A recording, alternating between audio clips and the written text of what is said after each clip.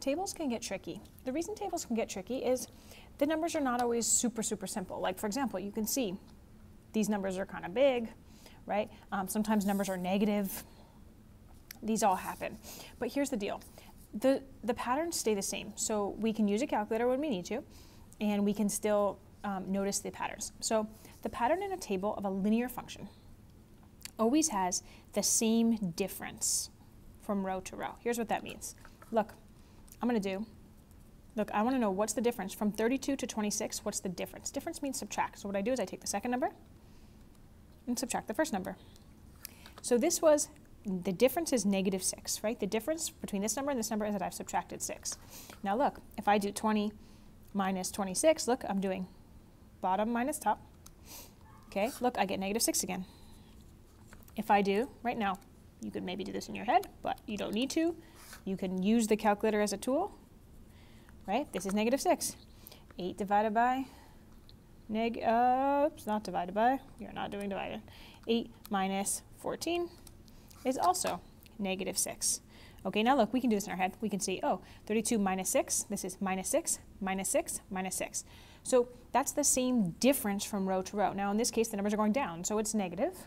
Sometimes the numbers are going up, like for example, this would be a linear function. Let's say I had 2, 5, 8, 11. Look, that would be +3, +3, +3. That would be another example of a linear function. Okay, the same difference from row to row. Okay, now difference generally means subtract. Okay, and you can see, like, because the way I figure out how much it is from row to row is I subtract. I did this row minus this row. Look, this row minus this row, that would be +3. This would be +3. It's 11 minus 8, that'd be +3. Okay. Now, let's say I look at this table and I think, oh, is this linear? Let's see. 4 minus 2, oh, that's +2. 8 minus 4, oh wait, that's +4.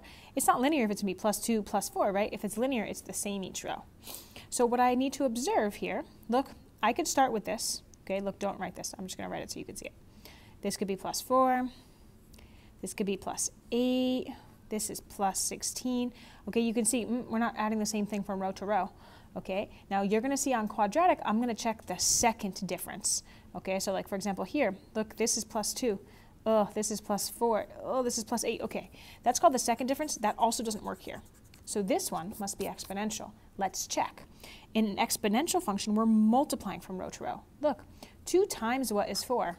Look, 4 divided by 2. Okay, now you probably know that, right? But I want to just model for you that you can use the calculator even when the numbers get crazy. Okay, let's see.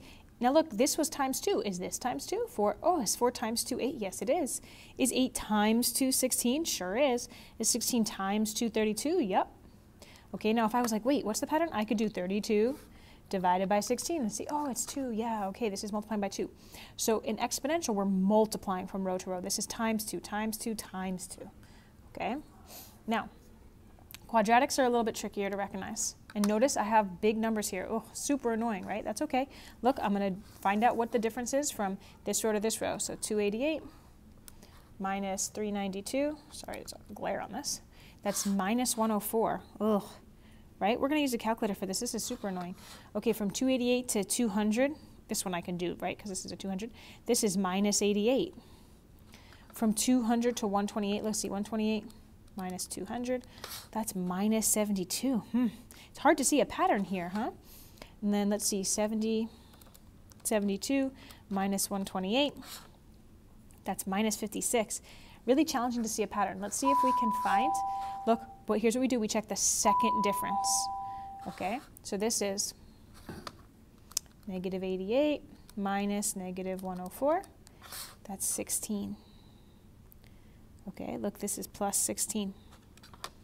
Negative 72 minus negative 88 plus 16. Now look, it's not always this annoying.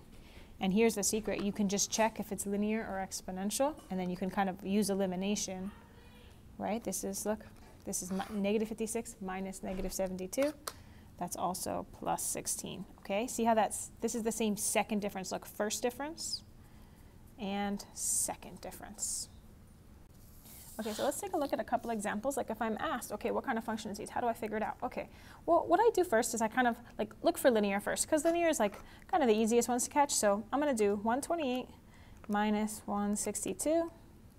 Okay, so that tells me this is going down 34, right? This is minus 34. Now my question is this also minus 34? And I could do 98 minus 128. I could also do 128 minus 34 and see if I get 98. Ooh, this is minus 30. Uh-oh. Okay, let's keep going. So I have 72 minus 98. Oh, this is minus 26. So hopefully what you're seeing is, oh, there's a little bit of a pattern here. 72 minus 50 is, oh, I did it in the wrong order. I should have done 50 minus 72 would have been negative 22, right? This is minus 34, minus 30, minus 26, minus 22. Hopefully you see there's a pattern here. Look, this is 34, 30, that's 4, right? This is 4. This is 4, okay? These numbers are changing by 4. This is the first difference.